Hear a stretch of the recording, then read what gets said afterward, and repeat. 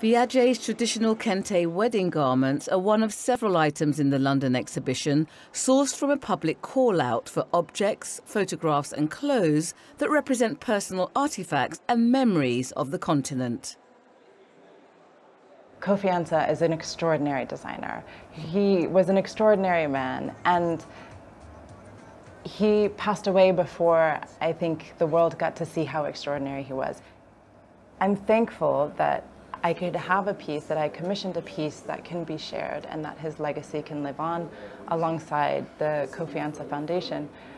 It's important to share traditions, and yes, it was a very personal day, but it was important to me for other, particularly black and brown kids, to see you can wear, on your special day, you can wear your own tradition. You can wear something that speaks to who you are and not to an international ideal of what that day might be or what beauty is. What is your beauty? What is your heritage? And so I'm excited to share that. The V&A honour the late Kofi Ansah with a showcase featuring the designer's garments in the Vanguard section of the exhibition. So Kofi Ansah is known as the person that propelled Ghana onto the international fashion stage.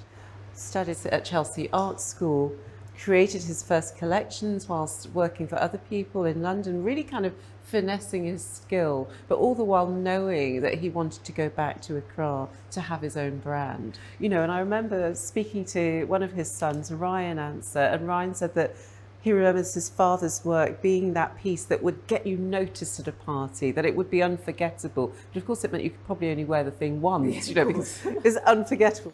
He was renowned as the enfant terrible of Ghanaian fashion, wasn't he? Yes, yes. Why was that?